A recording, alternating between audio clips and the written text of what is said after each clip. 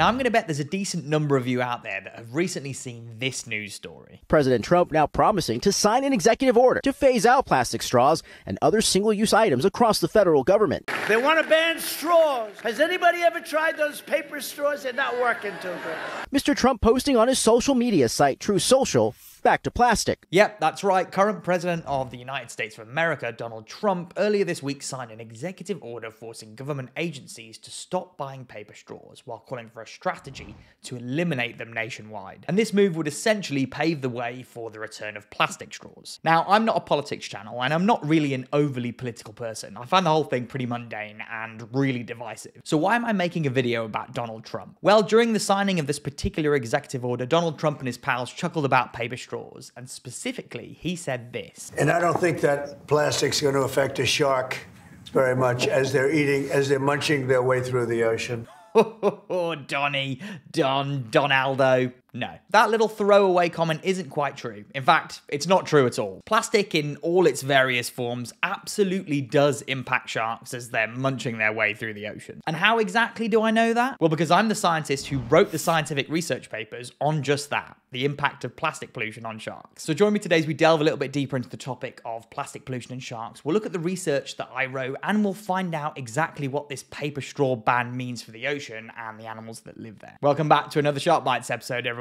Thinking back, the shifting tide on plastic, I'd say, probably started around 2018. I remember watching Sir David Attenborough's Blue Planet 2 on the BBC, and I think there was a specific episode that highlighted the impact of plastic on a variety of marine species. Just off the top of my head, I can remember there being shots of whales playing with bits of plastic, turtles entangled in plastic fishing nets, and then albatross chicks that had eaten so much plastic they were just dying. It was horrendous. I'd been learning about this for years during my undergraduate degree at university, but I think this was the point people were first inspired to start doing something about it, because they were just watching in real time the devastating impact plastic was having on the marine environment and some of the most important marine species. Before Blue Planet 2 came out, I was just starting my Masters by Research at the University of Exeter here in the UK. I knew I was going to be working with sharks, and my research area was going to be about anthropogenic pollution, which is basically pollution that comes from humans. And at the time, the scientific community really had no idea how plastic might be impacting sharks and rays. There was a few anecdotal reports here and there in the scientific literature, but no concrete evidence or analysis of any kind. There'd been tons of plastic pollution research on turtles at the time, and I think a little bit on seals as well, but there was next to nothing about sharks. And so I set out to change that, to try and fill in this knowledge gap that we had in the scientific literature, and to try and figure out whether sharks were even impacted by plastic at all, and if they were, what exactly was happening. Now, plastic tends to impact marine species in two different ways. You've got the ingestion of it or entanglement within it. Some species may be more predisposed to one of those two impacts, and others are heavily impacted by both of them. It's got a lot to do with the species itself and where that species lives, both geographically and within the water column. So the first part of my research was looking at sharks and entanglement via a literature review. And it was a pretty mammoth task. I basically had to systematically scour through decades of scientific research and collate together all of the different cases where sharks had been entangled in some form of plastic. But because I already knew that reports of this happening in the literature were pretty scarce, I knew that I was going to have to supplement the review with another piece of data collection,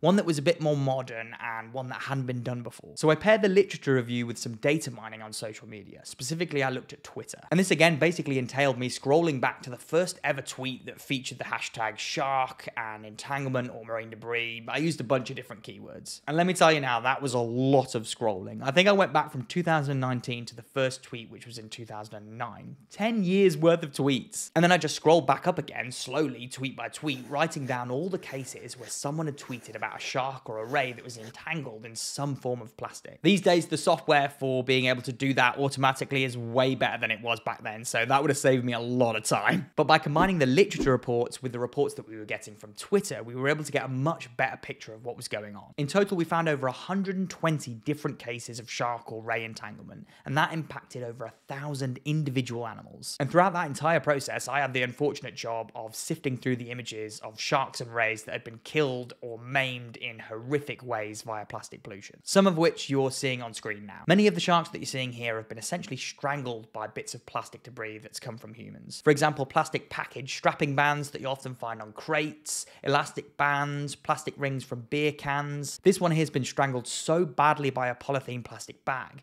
it's literally started to decapitate this spot-tail shark. Then we've got polypropylene ropes. These were particularly bad, often seen trailing along the side or just off the fins of large sharks like white sharks or whale sharks. But this particular one here got the headlines. This is a short-fin mako shark entangled around the head/gill region with plastic fishing rope. The shark had been entangled for so long that barnacles had started to grow on the rope, and the shark itself had started to grow while being restricted by that rope. So much so that it had caused scoliosis of its spine, which had basically started to twist and distort. It was a really grim discovery for the scientists Nick Wegner and Dan Cartermill, who came across the shark back in 2012, and they decided that they were going to help try and free it. After hooking the shark, they managed to get it close to the boat, where they eventually cut the rope and freed it. Based on the research paper that they wrote about it, they tagged the shark at the time as well, and that tag stayed on for at least 2 months before it popped off, and then the shark disappeared. I did come across this video recently, which appears to show a short fin mako shark with very similar injuries to the entangled one I just showed you. There was some discussion as to whether this may have been the original short fin mako that was freed back in 2012, although I'm told by Chris, the owner of the footage, that this particular shark here is a female and the one that was freed was a male. And so it's a somewhat worrying trend that another mako shark here off the west coast of America has a scoliosis injury, almost certainly from entanglement. Many of the sharks in my entanglement research paper, though, weren't as fortunate as the makos we've just seen, and the vast majority of individuals that were discovered to be entangled died as a result of that entanglement. Based on the data we had available to us at the time, we were able to conclude that while entanglement wasn't happening at high enough rates to cause huge population declines for sharks, it was absolutely an animal welfare issue, an issue that causes needless pain and suffering to individual animals, an issue that we as humans have the ability to stop. And we were also able to conclude from the research that this issue was likely incredibly underreported in the scientific literature and had been underreported probably for the last 50 years. And this means that even though we think it's not happening at levels high enough to cause population level impacts, it's likely happening at far higher levels than we think it is, which is a problem. Because if you don't know how much something is happening, how on earth can you expect to solve the issue? The paper itself got a bunch of media attention at the time, and I even ended up on Sky News here in the UK talking about it. And it's also been cited in the literature over 100 times, which isn't bad going. But after it was published, we weren't finished. What we needed was more data, more information to highlight the materials entangling the sharks, or where it was happening more commonly, or the species that were being the most impacted. And that was when Sharon was born. Sharon! No, not that Sharon Olsey, Sharon, the Shark and Ray Entanglement Network. Because we didn't have that much data, we created a platform in collaboration with the Shark Trust here in the UK where people could submit their own sightings of entangled sharks and rays. We simply didn't have the manpower or the eyes to be able to find and locate every single shark entanglement that was happening in different places around the world. So we created a citizen science platform for people to help us. That way, when someone came across a shark that was entangled in plastic on the beach, or maybe saw a video of something similar happening on the internet, they could then submit that to Sharon. After Sharon went live, hundreds of reports started flying in from all over the world, especially the east and west coast of America. Now, I can't talk to you guys about the data that we got from Sharon because it's going to be used as part of a future scientific publication, so you guys will just have to sit tight and wait on that one. But there's no question about it, sharks are being negatively impacted by entanglement all around the world, and it's causing them needless harm and suffering. Now, it's unlikely sharks are being entangled by plastic straws unless someone managed to tie one in a circle, but they absolutely could be ingesting them. After the entanglement research paper, I wrote another one all about the ingestion of microplastics by sharks here in the UK, in which all of the sharks that I sampled, just shy of 70% of them had some evidence of microplastic ingestion, over 2/3. And what was one of the more common plastic materials that they were ingesting? Oh yeah, polypropylene, the stuff that plastic straws are made out of. 25% of the microplastics that we found within those sharks were polypropylene microplastics. Polypropylene, to be fair, is used in all sorts of different plastic materials, so it's tough to know exactly where it came from before it broke down into tiny pieces. But you can bet that at some point in time, sharks have ingested polypropylene microplastics that originally derived from a plastic straw. And the damage that that microplastic ingestion can do is endless. If it's sharp enough and big enough, it can cause lacerations to their stomach linings or their intestinal tracts. If they eat enough of it, it can cause false satiation, which basically means an animal feels like it's full, but it's not actually full,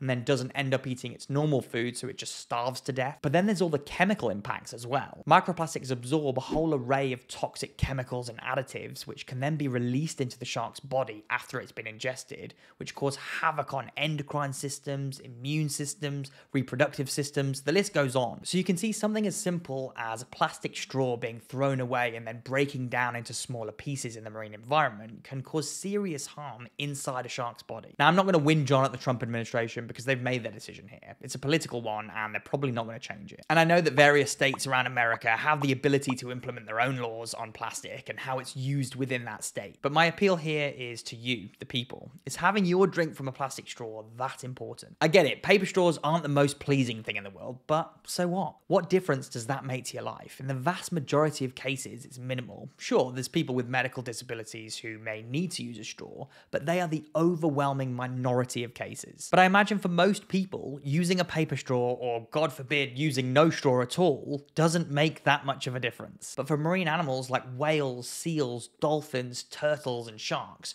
you choosing to not use that plastic straw can make a difference to their lives. Just like how you decided to not use that plastic bag, or not buy that 6-pack can of beers with the plastic ring that holds them together, or you decided to cut that plastic packaging strap before you threw it away. All of those things can potentially make a difference. I always found it so strange when plastic became politicized. What a weird hill for governments to die on. Like, come on. It's a straw. Anyway, guys, there's my plastic pollution rant. Make sure you let me know what you think in the comments. If that's not enough for you, though, and you want to hear some more about my research, you can check out this video here. In it, we look into the research where myself and shark scientist Austin Gallagher find some wacky feeding behaviors in nurse sharks. It's really cool, so make sure you give it a click here.